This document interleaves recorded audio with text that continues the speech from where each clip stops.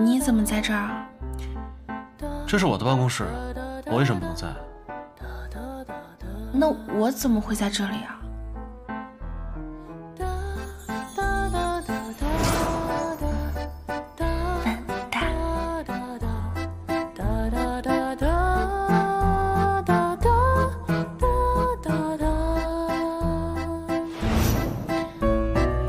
我昨天晚上喝多了，我没说什么不该说的话吧？你没说什么不该说的话，但你是不是觉得你应该睡在徐光耀的办公室里？你这话什么意思？没什么意思。你是他的秘书，而且昨天晚上又是陪他去应酬的，你喝多了躺在他的办公室里，理所应当的。一大早的干嘛说话这么阴阳怪气的？那是因为我好心照顾某个喝醉的人，一晚都没睡。我喝多了，昨天的事情我都不记得了。我有没有惹什么麻烦啊？如果有的话，我向你道歉。我是徐光耀，你要怎么帮我？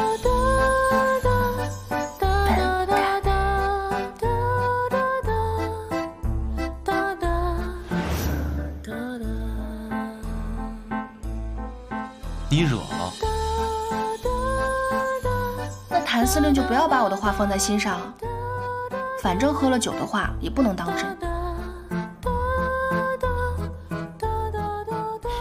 不是真心话。你听没听过一句话，叫酒后吐真言？更何况你昨天晚上喝的是酒吗？啊？你啊什么啊？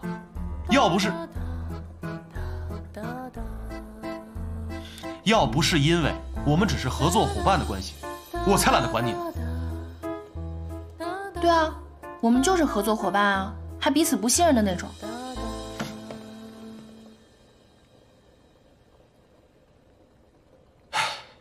好，你现在就去找你的光耀哥哥啊！要是让别人看见你昨天晚上在我这儿过夜，不是什么光彩的事。老子还没娶媳妇呢，别连累老子清白，赶紧走。走就走，你还别连累我。等会儿，请你把徐光耀叫到我这儿来，谢谢。不客气。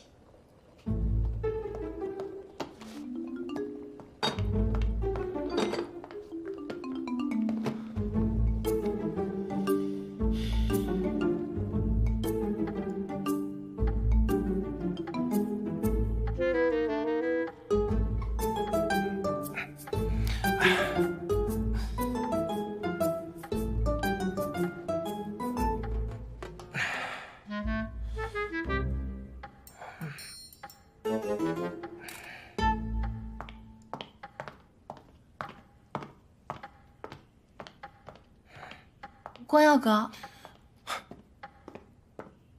婉清，婉清，你没事吧？我没事啊。昨天晚上谭司令送我们回来的。不好意思，昨天我喝多了。后来费安顿有让你喝酒吗？